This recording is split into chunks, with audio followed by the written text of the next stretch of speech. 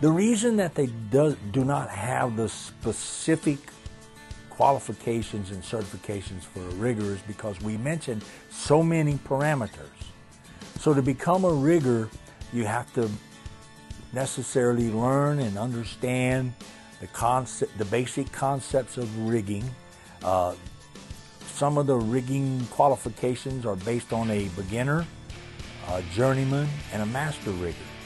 And it takes sometimes years to be developed into a master rigger because of not having the exposure to all the different parameters of rigging. For more information, go to simscrane.com.